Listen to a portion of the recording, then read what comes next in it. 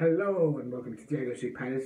This goes out, the first point goes out to Roy Hodgson. Roy, I hope that you are receiving the necessary treatment following your illness whilst at work, whilst in training at the Crystal Palace training camp.